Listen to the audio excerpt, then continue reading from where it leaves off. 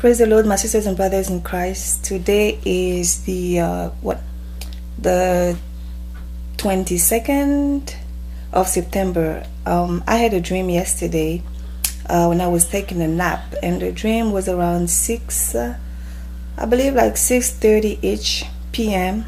I know I had a long nap. I was so tired.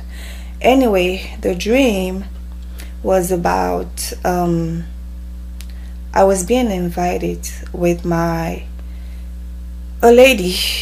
I was being invited with a lady, and we came outside, and it was Barack Obama there, and he was there by himself with a car. You know, he was there by himself with a huge car. The Lord didn't show me the brand of the car, so he get out, and I believe he pressed a button or something, and the car opened. It was as if it was like a gate. The car opened, and the car was huge inside. We stepped in, and we were standing up in a car. I have never seen a car like that, where you get in and you step in and you're able to walk inside the car. It was huge. It was like a house, and I was looking inside the car, and I was like, oh, this is beautiful.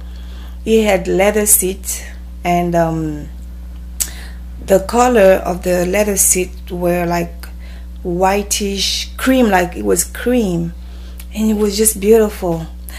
And I was just wondering, why is Barack Obama coming and pick us up by himself? So anyway, the dream switched. In the same dream, I remember I was writing down some things. I guess I was writing down things in a dream on my cell phone, because I always do that. I always put like a reminder on my phone so I don't forget. And this is what I wrote. I wrote, Barack Obama doesn't want his security guards to know what he's doing. That's why sometimes he drives the car by himself. And that's when I woke up. So it's Barack Obama doesn't want his security guards to know what he's doing. That's why sometimes he drives the car by himself. By himself.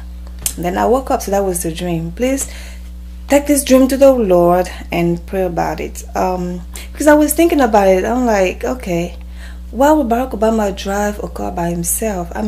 If he has to go to these meetings that he goes, I don't know, those evil meetings, doesn't he just extra project or something? I don't know. Anyways, that was a dream. You guys have a blessed day. Bye bye.